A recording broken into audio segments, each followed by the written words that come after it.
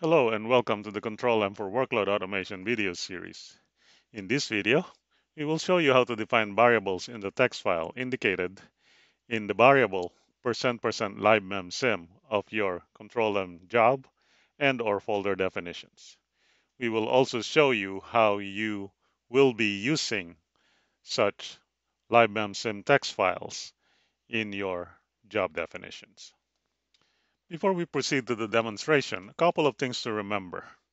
First, the file defined in %LIBMEMSYM variable must be accessible from the Control M server.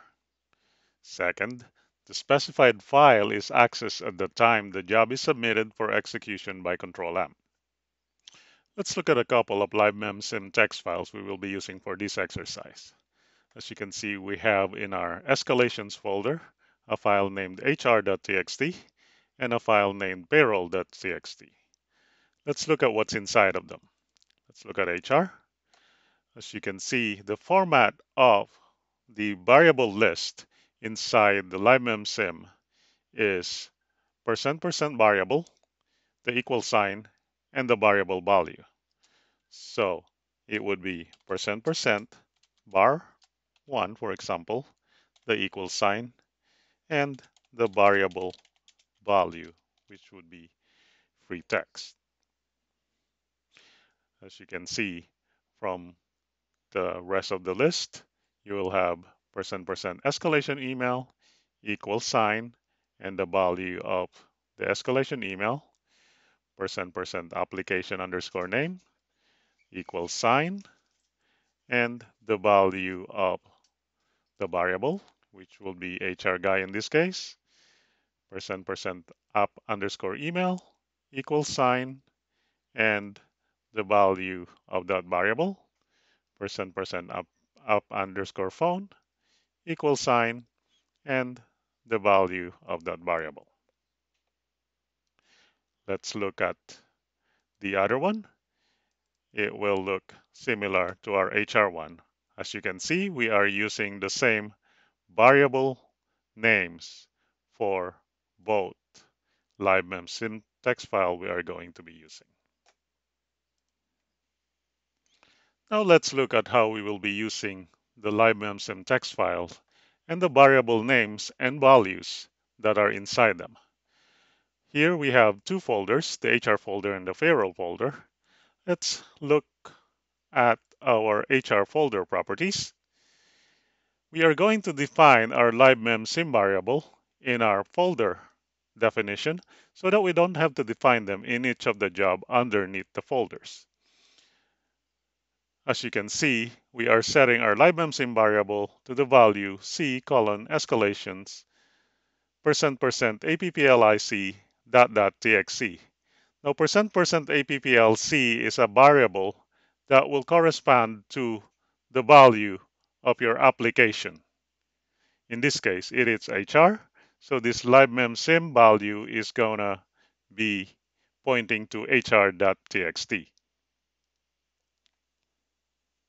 Let's take a quick look at the payroll folder, and you will see that we pretty much did the same thing.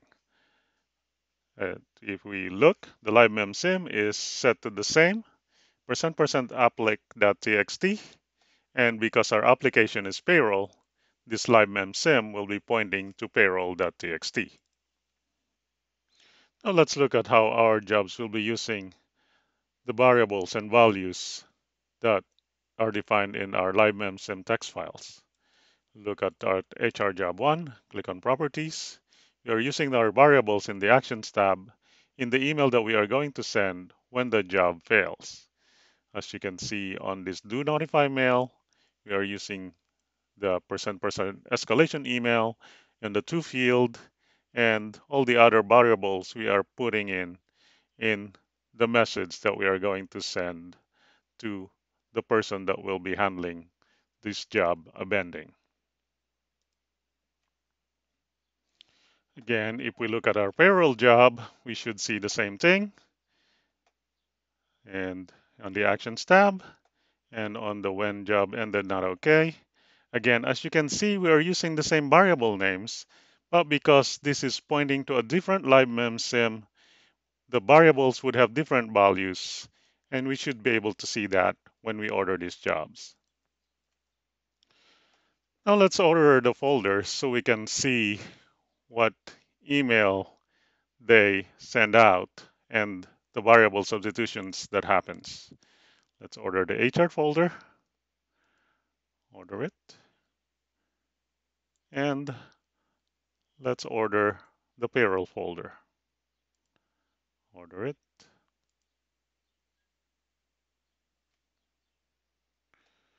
If you look at the monitoring domain, you will see that our payroll jobs have ended not okay.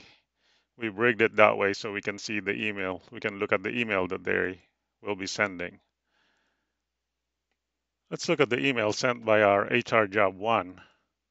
This is our HR job 1. As you can see, the mail message from Control M, and it's escalated the on-call person for application HR, our APPLIC variable.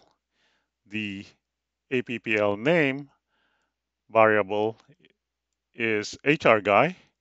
The APPL email is hr_group@bmc.com. And the APPL_phone is 555-1212. Now let's look at the email sent by our payroll job 1. This is our payroll job 1, and it failed. And the mail message from our email is the application is our %% APPLIC is payroll. Our APPL_name is set to the value payroll guy. Our APPL_email is set to payroll_group@bmc.com. And our APPL_phone is 555-9999. As you can see, even though we use the same variable names, because we are pointing to different %LIBMEMSYM text files, we're using different variable values for the same variable names in our job definitions. That concludes this Control M Solutions video. Thank you for watching. Please check our knowledge base and YouTube channel for more videos like this.